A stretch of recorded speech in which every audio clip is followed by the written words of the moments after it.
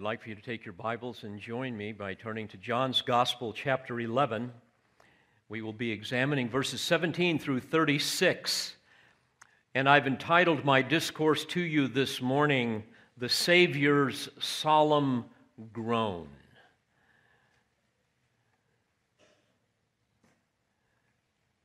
Having read the passage a few minutes ago, I'll not read it again. But let me prepare your minds for what we are going to be examining by thinking about the issue of sin and death. By nature, we give little thought to the devastating power of sin, how it impacts our lives, even the lives of others. Many times, at best, we can see the speck in our neighbor's eye. Of course, we can't see the log in our own. The hideous consequences of sin typically remain a mystery. We don't experience it immediately. But we always will see it most vividly when we are confronted with death. Because the wages of sin is death. Death is not natural. You must understand this. It is not rooted in the nature of the universe, simply an expression of the way things are. God did not create us to die. He created us to live. Death is unnatural. It was brought on mankind by a shattering event that shook the material universe, and so profoundly impacted creation, so terribly warped human nature as to affect the experience of every person who has ever lived. Death is the result of sin. Sin first committed in the Garden of Eden. The Apostle Paul tells us in Romans 5 that sin entered the world through one man, and death through sin. And in this way, death came to all men. You will recall that because of sin, Adam and Eve lost their innocence. And that innocence was replaced with guilt and with shame. Frantically, they tried in vain to soothe their conscience by covering themselves with the fig leaves of their own efforts. But God cursed them and all who would come after them. Although Adam and Eve should have died, God set into motion that very day His mercy, His grace, His love. In that text we read that the Lord God made garments of skin for Adam and his wife and clothed them. Again, man could not cover his own sin. His best efforts could never satisfy divine justice. So a substitute needed to die to cover sin, to appease the holy wrath of God. Of course, that first substitute was merely a picture of the ultimate substitute that would come. And in that first sacrifice, we see a shadow of a coming Redeemer, one that would one day make atonement for sin. God provided a substitute. An innocent animal was killed that day. And as its blood was spilt upon the ground, His great mercy and grace was first pictured. God provided a garment to cover their guilt and shame.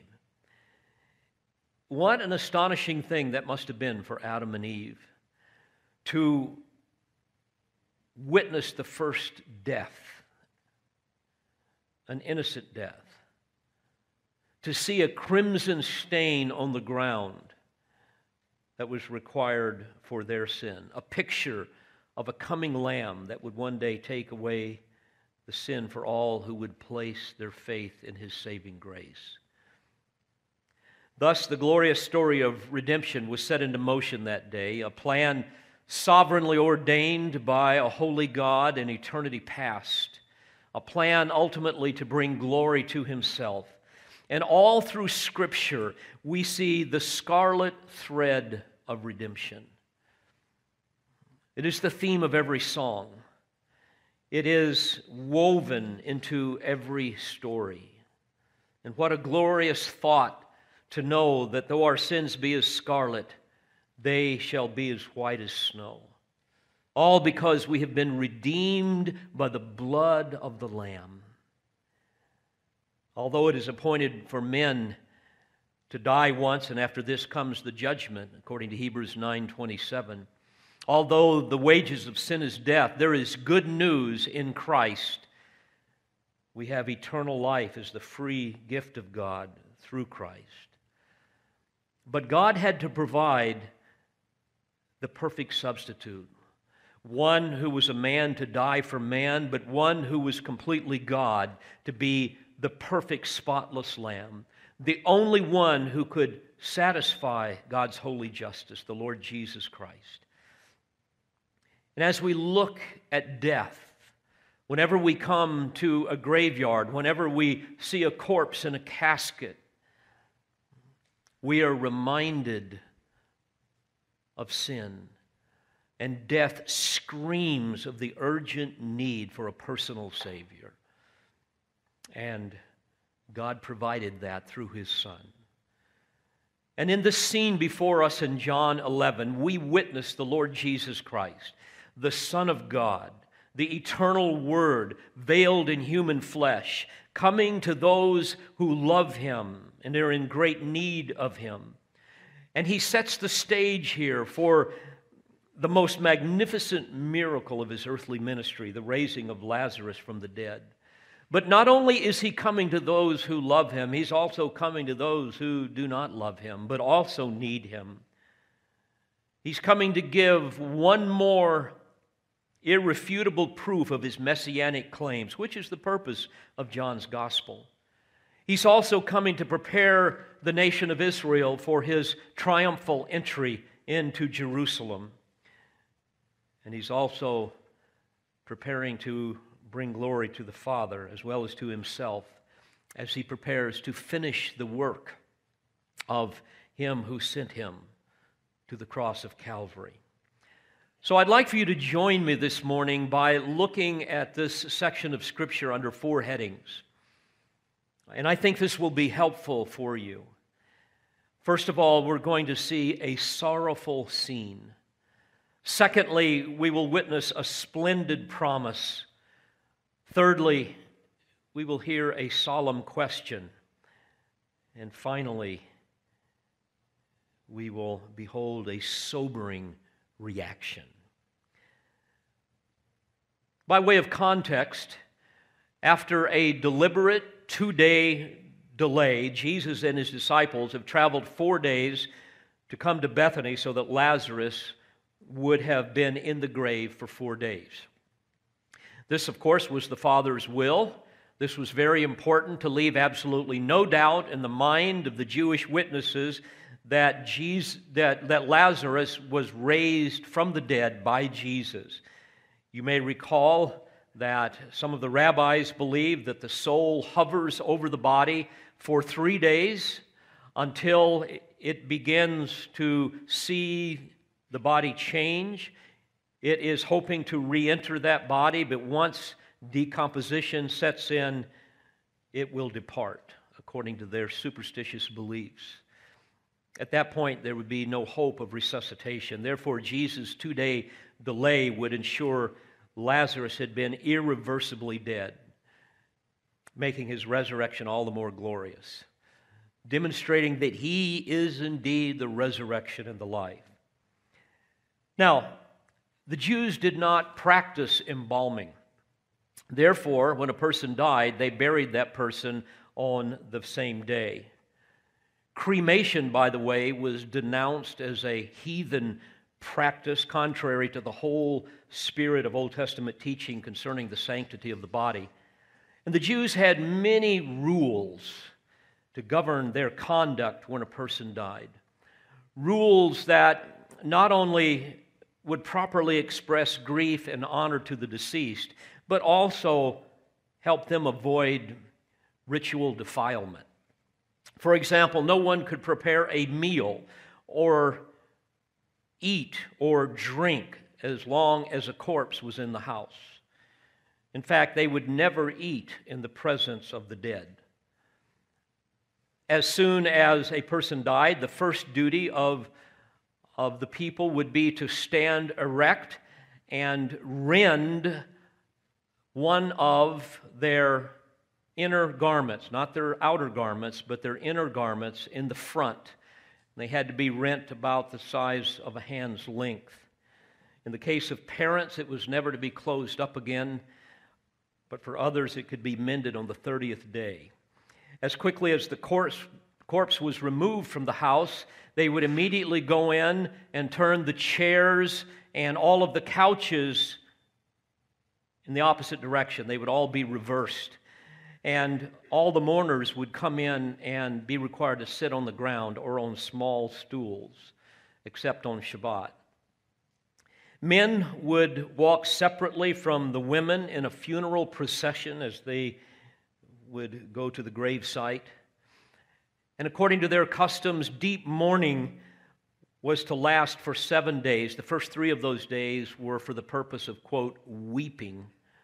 And during this period of time, they were forbidden to do many things. They weren't allowed to wash. They weren't allowed to anoint oneself, to put on shoes, to study, to do any kind of business whatsoever. And after that, a lighter mourning would occur for 30 days. So this helps you understand the context here. Jesus comes. He's been in the grave 4 days. So number one, this is a sorrowful scene. Let's go to the text. Notice verse 17. So when Jesus came, he found that he had already been in the tomb 4 days. Now Bethany was near Jerusalem, about 2 miles off. May I remind you that such close proximity to Jerusalem posed a great risk for Jesus and his disciples. Because just 2 months earlier, in late December, at the Feast of Dedication, you will recall that they surrounded him, wanting to kill him. And so Jesus had to escape from that murderous hostility beyond the Jordan. Verse 19, and many of the Jews had come to Martha and Mary to console them concerning their brother. That there were, quote, many of the Jews coming to console Mary and Martha indicates that this was a prominent family. We also believe that it was probably a wealthy family, because later in chapter 12 we see how Mary anoints the feet of Jesus with very costly perfume of pure nard. It's also important to know that there would have been hired professional mourners on the scene. This was consistent with Jewish customs. In fact, the Jewish Mishnah, which is the oral law, required that even poor families honor the dead by hiring at least 2 flute players and at least 1 professional wailing woman. Can you imagine having that job? And since this was probably a wealthy family, they would have had more than two flautists. They would have had probably a number of musicians and a number of wailing women. The friends of the deceased would typically spend much time around the tomb for 3 days after the death and burial, assuming they would be nearer to the departed soul hovering over it. But when the 4th day came and the soul departed, because of the corruption of putrefaction, their grief would then intensify greatly. They would beat their breasts, they would wail with loud lamentation. So to be sure, this is a sorrowful scene. So Jesus comes to them. What a beautiful picture of tender compassion, of love, of mercy. For indeed, no man can ever come to Jesus unless Jesus first comes to him. No man would ever be raised from spiritual or physical death apart from the intentional pursuit of the one who is the resurrection and the life. Now notice what happens here in verse 20. Martha, therefore, when she heard that Jesus was coming, went to meet him, but Mary stayed at the house. Now, this is in keeping with the very different personalities that we read about in the gospel record concerning Martha and Mary. Martha being the active one, the one hustling about, while Mary is the quieter one that seemed to remain, for example, seated in the house here as the object of consolation for the mourners, which was the custom of the Jews. And apparently someone had informed Martha that Jesus was coming, so she goes out to meet him. And then in her grief as well as in her expression of faith, verse 21, Martha said to Jesus, "Lord, if you had been here, my brother would not have died. Even now I know that whatever you ask of God, God will give you." Now, given her unbelief, reported later on in verse 39, we cannot assume that by this statement, Martha has confidence that Jesus could ask her father and immediately raise her brother from the dead. Though she does have complete faith in the intimate oneness that Jesus enjoys with the Father, and therefore the Father's willingness to answer his prayers. Moreover, it is fair to assume that she believed that her brother would not have died had Jesus been in his presence to heal him. Verse 23, Jesus said to her, "Your brother will rise again." Now here Jesus graciously acknowledges the general truth that she has just stated regarding the resurrection on the last day, something the Jews believed. But he was also speaking of Lazarus' resurrection. And Martha said to him, "I know that he will rise again in the resurrection on the last day." You see, obviously Martha doesn't realize Jesus is referring to an immediate resurrection. She merely assumes that Jesus, like the rest of the mourners, was trying to console her.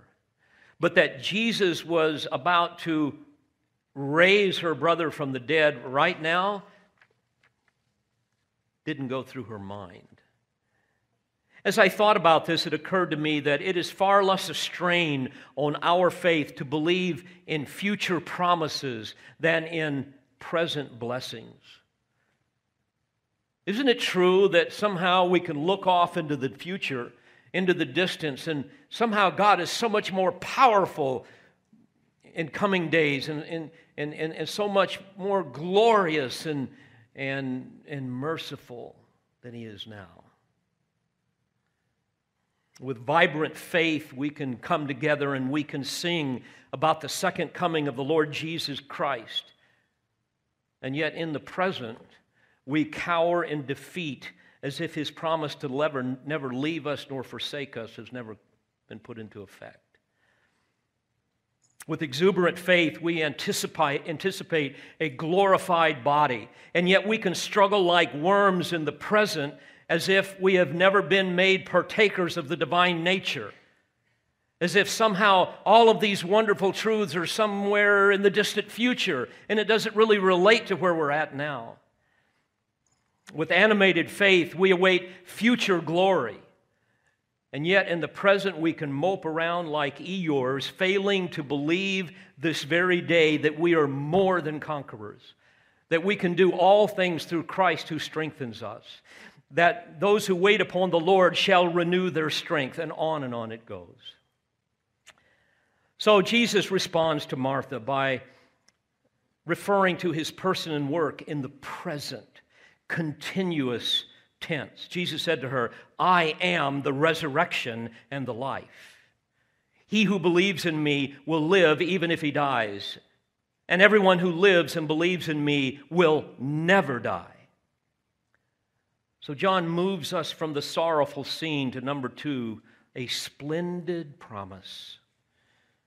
A splendid promise available right now in the present. I am the resurrection and the life. This is the 5th of 7 I am statements. I am being the name of God that he revealed to Moses in Exodus chapter 3, indicating self-existence.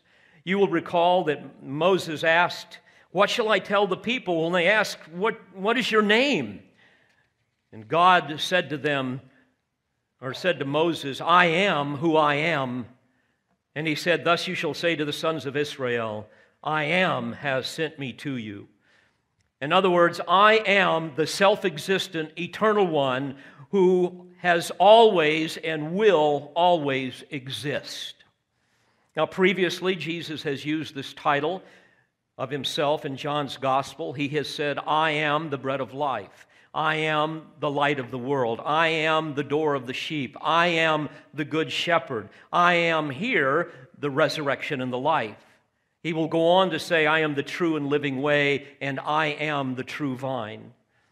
So here, the great I am declares this magnificent promise, which gloriously introduces and illumines the miracle that is about to take place. I am the resurrection and the life. He who believes in me will live even if he dies, and everyone who lives and believes in me will never die. He is in essence saying, I am personally God, very God, the very source of life, including the believer's resurrection and eternal life. I am not only this in the future, I am this in the present. This is something Martha failed to grasp as she should, as do we. He's basically saying, Martha, don't merely focus your thoughts on an abstract belief in a future resurrection. Look to me right now, the one who is the resurrection and the life. And so he is gently leading her away with her preoccupation over her departed brother and diverting her attention to the Lord of life that's standing right in front of her. I fear that too often we are more preoccupied with future blessings than we are with the one who gives them. We must learn to focus on the giver more than the gifts that he gives, as wonderful as they are. I am the resurrection and the life. He who believes in me will live even if he dies, and everyone who lives and believes in me will never die. What a marvelous promise to those of us who trust in Christ. And what a dreadful fate for those who don't. You see, for the believer, death is merely a summons from the Father into the presence of his glory. But death for the unbeliever is the king of terrors. It is a sentence of execution, a sentence to eternal death. I've had the unfortunate experience on a number of occasions to be with unbelievers right as they die. It's a terrible thing to witness. It doesn't always happen this way because many times they are maybe in a coma or they're sedated, but you will begin to hear the most awful wailing and screaming. Sometimes you will see them literally get off their deathbed and begin to thrash about and to grasp, to try to hang on to things as they hang on to life. How different for those of us who trust in Christ, who have been saved by his grace. As we look at verse 25 and 26, we see how really the second clause confirms and even strengthens the first. Think about this. First, he's saying that because of Christ, when a believer experiences physical death, he is transformed to live in a state of sinless perfection, and Christ will raise him up on the last day. I mean, we know from Scripture that when Christ returns, he will resurrect the body of every dead believer and unite that glorified body with their spirit that has already gone to be with the Lord. But the second clause then underscores this truth by assuring every believer still here on earth who believes in him that he will never, ever, ever die. That's what the grammar in the original language is basically saying. And will you notice, dear friends, there is not the word unless anywhere to be found. Unless the person decides he no longer wants to follow Christ. Unless the person sins in some egregious manner. Unless the person doesn't do all that their church authorities want them to do. Unless the person apostatizes. No, you don't see that anywhere. Scripture knows nothing of one losing their salvation. As a footnote, I believe Jesus' words to Martha also speak of the reality of our spiritual state. I mean, think about it. Before we had life in Christ, we were spiritually dead, right? We all know that. Scripture is clear about that. Therefore, the order of Jesus' statement is so important. He is the resurrection and the life. Christ must first raise us from the dead before He can give us life. This is regeneration, being born again, that supernatural, instantaneous impartation of spiritual life to the spiritually dead. This is why Jesus called the new birth in John 5:24 as that which causes us to pass out of death into life. And what a great comfort this should be for all of us as believers, that our precious Lord Jesus is our resurrection and our life. Without Him, we would have no hope. We would still be spiritual cadavers, alienated from God, dead in our sin, at war with God, destined for eternal separation and eternal punishment. But because of Christ, we can say with the Apostle Paul in Galatians 2:20, I have been crucified with Christ, and it is no longer I who live, but Christ lives in me. And the life which I now live in the flesh, I live by faith in the Son of God, who loved me and delivered Himself up for me. So, in an effort to help Martha focus her attention on Him, He asks this question at the end of verse 26. Do you believe this? And here we come to number 3, a solemn question. And I would ask you, do you believe this? Do you believe that the Lord Jesus Christ was and is the great I am, God, very God, the resurrection and the life? If the answer is yes, He will give you eternal life. If the answer is no, He will sentence you to eternal death.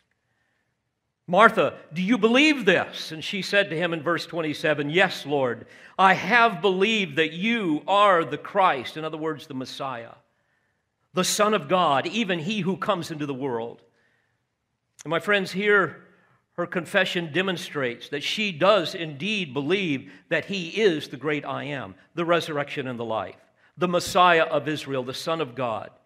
He, as she says, who comes into the world. This is Emmanuel, God with us. We see this reference in the Old Testament as the deliverer sent from God.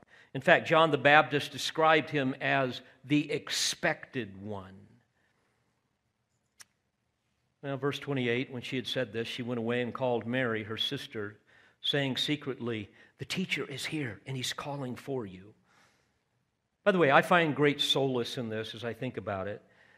Because He has come to all of us, He also calls us to come to Him, doesn't He? We see the same thing in our own lives. He delights in fellowshipping with us. In times of joy and in times of sorrow, we need to remember that the Master is here. He is here, He's come, and He's always calling us. Well, when she heard it, she got up quickly and was coming to Him. By the way, this needs to be our response as well. Mary was in the midst of the mourners back at the house. She was the object of their consolations, and probably what happened, even though we can't say for sure, but given their customs, Mary would have been seated in the midst of all of the mourners with all this music and all of this wailing and all of this lamenting. And so Martha would have probably come in and whispered to her, hoping that Mary could have an opportunity to go out and be with the Lord in private, to slip away and meet Him, and also avoid exposing Jesus to some of His violent adversaries from Jerusalem that were no doubt there in the house. So Mary shakes off her sorrow, so to speak, and abandons her earthly comforters. She sets her mind on Christ, and she goes out quickly to meet Him. Verse 30, now Jesus had not yet come into the village, but was still in the place where Martha met him. Then the Jews who were with her in the house and consoling her, when they saw that Mary got up quickly and went out, they followed her, supposing that she was going to the tomb to weep there.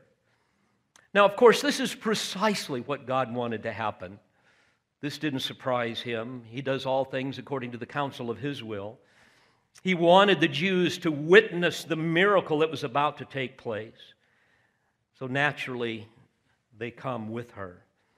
Therefore, when Mary came where Jesus was, she saw him and fell at his feet, saying to him, Lord, if you had been here, my brother would not have died.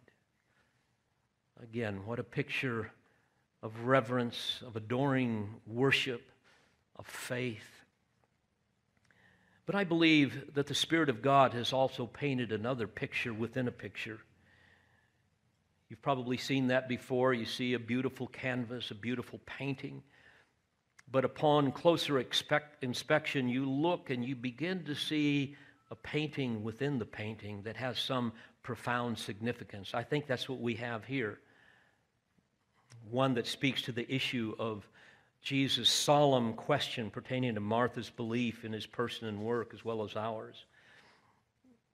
And if we look closely at the canvas of the gospel record, we see Mary at the feet of Jesus on 3 separate occasions, each in a context unique to his 3 roles as prophet, priest, and king. For example, in Luke 10, she is seen seated at his feet, worshiping him as a prophet, as he proclaims the word of God. Here in John 11, she falls at his feet, worshiping him as the great high priest, the one who the writer of Hebrews says has passed through the heavens, Jesus, the Son of God, our high priest who sympathizes with our weaknesses, the one who has asked us to draw near with confidence to the throne of grace that we may receive mercy, that we may find help in time of need.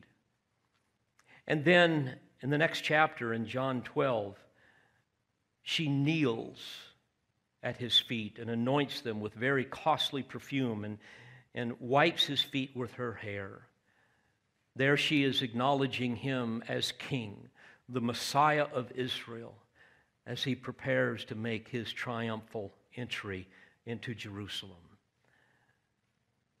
To be sure, Jesus was the predicted prophet, the Scripture tells us, the one that God promised to raise up like Moses, but the Jews rejected his word.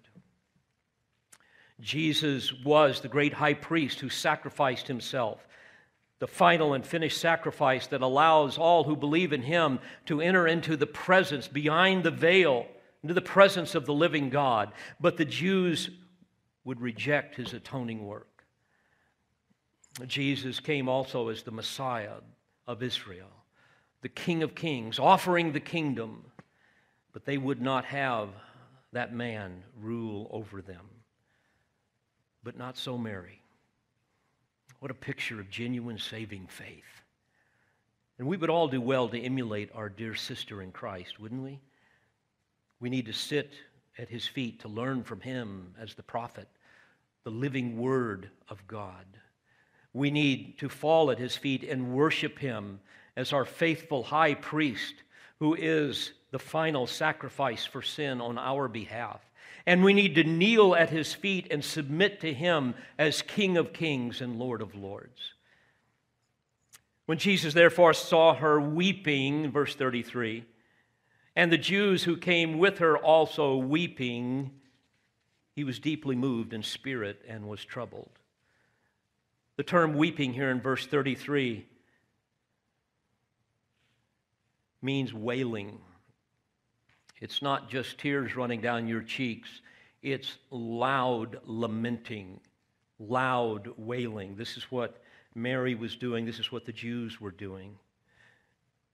And then we have this fascinating statement. He was deeply moved in spirit and was troubled. We've seen a sorrowful scene, a splendid promise, and heard a solemn question. Now we move, number 4, to a sobering reaction. What does this mean? He was deeply moved in spirit and was troubled. I fear that the phrase deeply moved in the English language doesn't do justice to really what the Greek text says. We tend to interpret this as him being really emotionally upset as a result of the grief. He's feeling great empathy, but friends, it's much more than that. The Greek term here, in extra-biblical Greek, referred to the snorting of a horse, which is always a warning signal. The horse is angry. And when applied to human beings, it refers to the same. It's speaking here of a sense of outrage, of anger, of emotional indignation. The term is used again in verse 38. Jesus, therefore, again being deeply moved within. Embrameomai, deeply moved within, came to the tomb. It's found as well in Matthew 9:30. Jesus sternly warned them. It could be translated to snort with anger, to be moved with anger, to admonish sternly. It's found as well in Mark 1:43 and Mark 14:5, always with the same idea. So what we see here is that Jesus was moved with anger, with indignation in spirit. And John says he was troubled. That means to stir up, to agitate. In fact, the grammar says he troubled himself. He shook himself, suggesting he experienced a deep, visceral, inward disturbance at what he sees, what he hears, what he experiences. So when we piece this all together, dear friends, what we see is that Jesus was both filled with indignation and also stirred with great sympathy. And this is what I would call the Savior's solemn groan. Imagine the scene. All of this weeping and wailing and all of these instruments, the hired professionals, the wailing women, emotional chaos, largely animated by ignorance and unbelief in the one who stood in their midst, the great I am, God, very God, the resurrection and the life. Now, to be sure, he sympathized with their anguish. He was moved by their grief, but this had descended into the hopeless despair of paganism. Who among us who have our hope in Christ would not respond in the same manner? I've been at funerals like this before, in other parts of the world and even here in the United States. I've been at funerals where people are utterly consumed with hopeless desperation and misery, where grief degenerates into some irredeemable darkness that blasphemously denies the one who is the resurrection and the life. It's not only sad to witness this, but it produces within you a sense of outrage, a sense of emotional indignation. How wicked for them to reject the Lord Jesus Christ, who could remedy all of this if you were to merely humble yourself and put your faith and trust in Him. For this reason, Paul tells believers in 1 Thessalonians 4:13 that we do not grieve as do the rest who have no hope. For if we believe that Jesus died and rose again, even so God will bring with Him those who have fallen asleep in Jesus. D.A. Carson says this, quote, "The one who always does what pleases his Father is indignant when faced with attitudes that are not governed by the truths the Father has revealed. If sin, illness, and death, all devastating features of this fallen world, excite his wrath, it is hard to see how unbelief can be excluded. But the world that is at enmity with God is also the object of God's love. So it is not surprising that when he was shown the tomb where the body lay, Jesus wept." And this is what we see in the next scene. He was deeply moved in spirit and was troubled and said, "Where have you laid him?" They said to him, "Lord, come and see."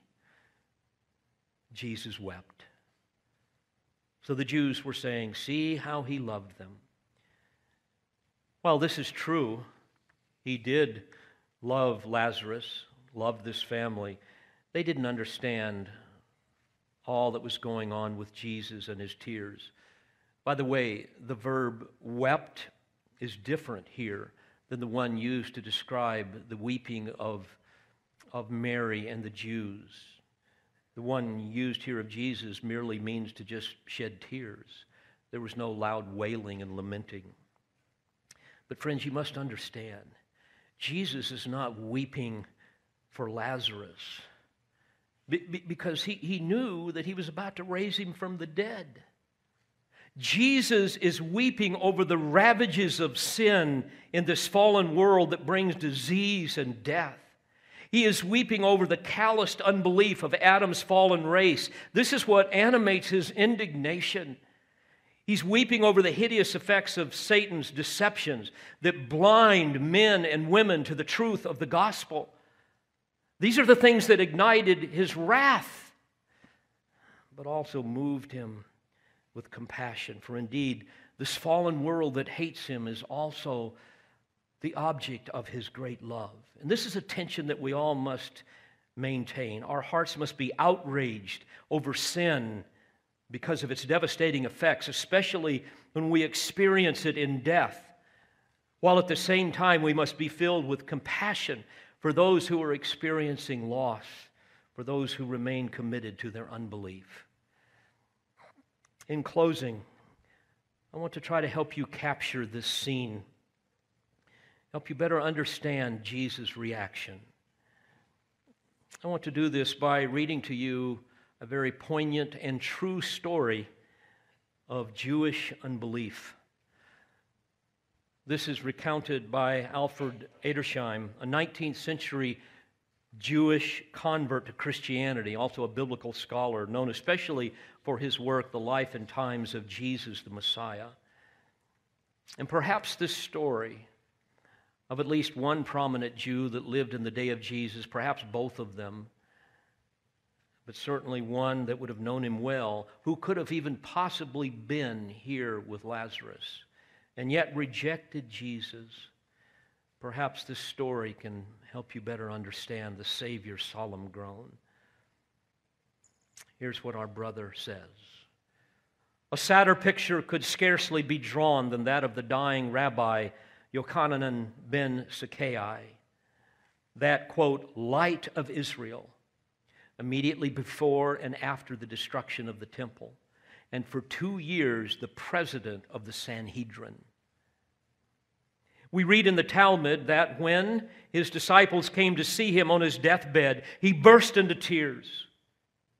To their astonished inquiry, why he, quote, the light of Israel, the right pillar of the temple, and its mighty hammer, why are you betraying such signs of fear? To which he replied, if I were now to be brought before an earthly king, who lives today and dies tomorrow, whose wrath and whose bonds are not everlasting, and whose sentence of death even is not that to everlasting death, who can be assuaged by arguments or perhaps bought off by money, I should tremble and weep. But how much more reason have I for this, when about to be led before the King of Kings and the Holy One? Blessed be he who liveth and abideth forever, whose chains are chains forevermore, and whose sentence of death killeth forever, whom I cannot assuage with words, nor bribe by money.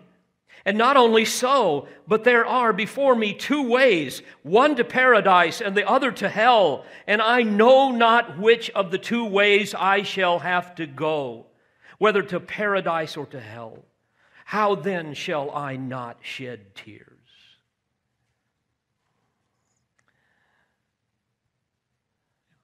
Side by side, Edersheim goes on to say, with this story we may place the opposite saying of our Jehuda, called the Holy, who when he died lifted up both his hands to heaven, protesting that not one of those 10 fingers had ever broken the law of God.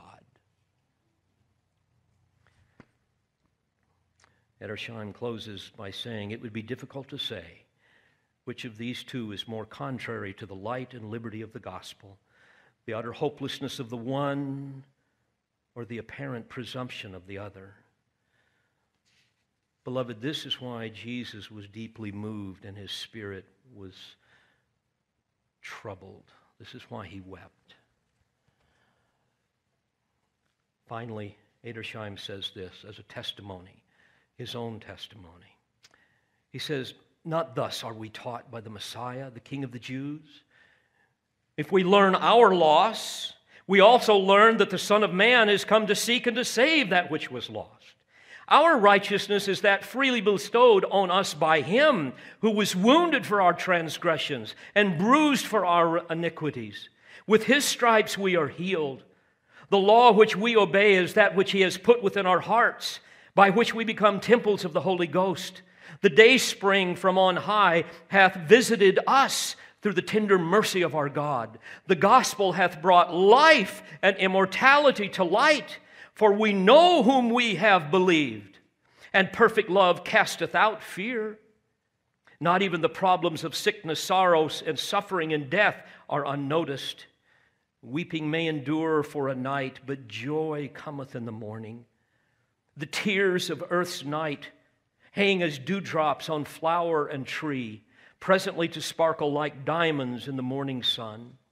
For in that night of nights has Christ mingled the sweat of human toil and sorrow with the precious blood of his agony, and made it drop on earth as sweet balsam to heal its wounds, to soothe its sorrows, and to take away its death." End quote. Dear friends, there is the testimony of a man who believed in the great I Am, the resurrection and the life. I pray that you believe in him as well. If you don't, I plead with you to place your trust in him today before it's too late. And for those of us who have been saved by his grace, won't you make it a greater priority to live for his glory and tell others about Jesus, the resurrection and the life. Amen.